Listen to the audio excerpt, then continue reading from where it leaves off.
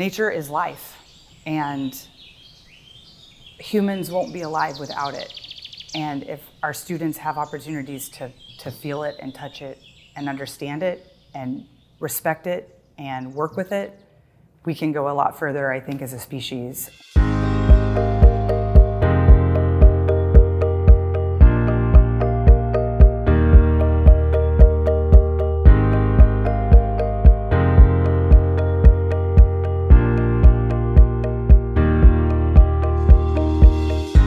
About the place-based education model, it really has a behind meaning to it. And one of the things that I realized is that, we can tell kids that they can be what they want to be, they can do all of these great things, but when you think about children that are growing up in Southwest Fresno and surrounding areas, rarely do they ever leave their neighborhoods. So my point of starting a place-based education model school was to be able to take children out to these natural environments, take children out to see what a doctor does, what an engineer does, take children out to the natural environments so that they can know how to care for our ecosystem and how they play a part in it.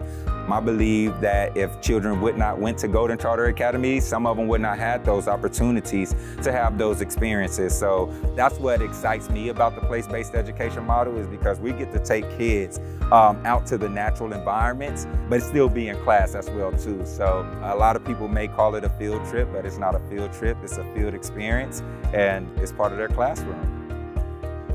Classrooms are already going to be different experiences on their own with their teachers, the dynamics of a classroom period. But when you take them out, what does that look like for the student? What does that look like for the teacher too? Well, we're really intentional with the field experiences. So they're there to build and deepen, knowledge. We are moving with these things called environmental student outcomes. And it's really important that we create a layered learning experience where they can think critically, they can see systems, and they can think at a systems level. And field experiences give them direct access to being able to see the system in play. The field experiences and getting them out is just about giving them the ability to see their community, touch their community, shape their community, and figure out where they want to take their community. We want them to also invest into their neighborhoods and into their communities and bring their talents and skills to creating safe places to live and learn and play and work. There's a lot of science behind nature connectedness. Gives you opportunities to be healthier all the way throughout all parts of your life. And so I think that our students are we know they're going to be bringing that home, and we want to spur conversations between all of them because they have a lot to learn from each other. Rob's vision, what has it been like to work with someone of his caliber, someone with, a big heart?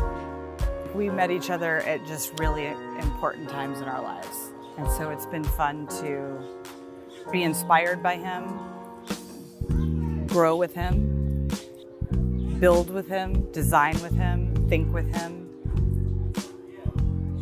I appreciate our time together, and as we've gotten to know each other more personally and professionally, really exploring thoughts and values and perspectives together. And I've learned a lot from that, and I am excited to keep doing all that with him.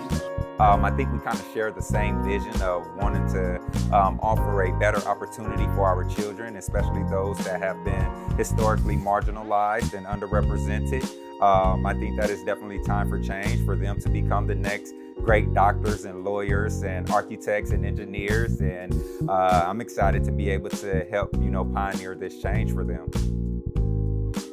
He's got the energy and the ability to put that energy in a way that can manifest something really amazing. And I love the fact that he could have gone anywhere after his career, and he chose to invest, and he's tripled down.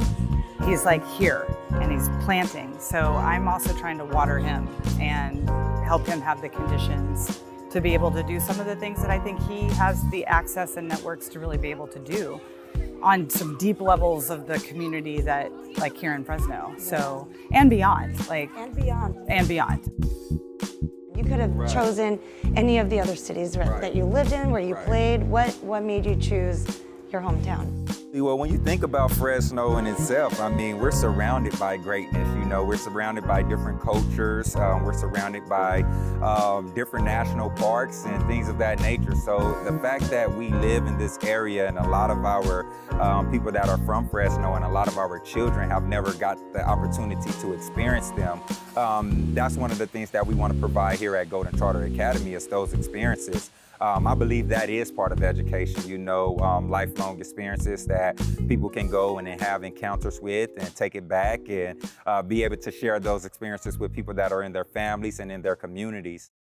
One of the things that I wanted to do is just come back to my hometown and let kids know if I can do it, they can do it, you know, and that's kind of set near and dear to my heart just throughout my time, because I know the challenges that I faced as being an underserved child and an underrepresented child growing up in Southwest Fresno. So to be that guy that can come back to my hometown and tell children that you can be what you want to be, just be it, be golden, definitely sits near and dear to my heart, and just want our children to have the best of the best and go off and do great things in the world and come back and do similar things like myself and help uplift the next generation that's to come.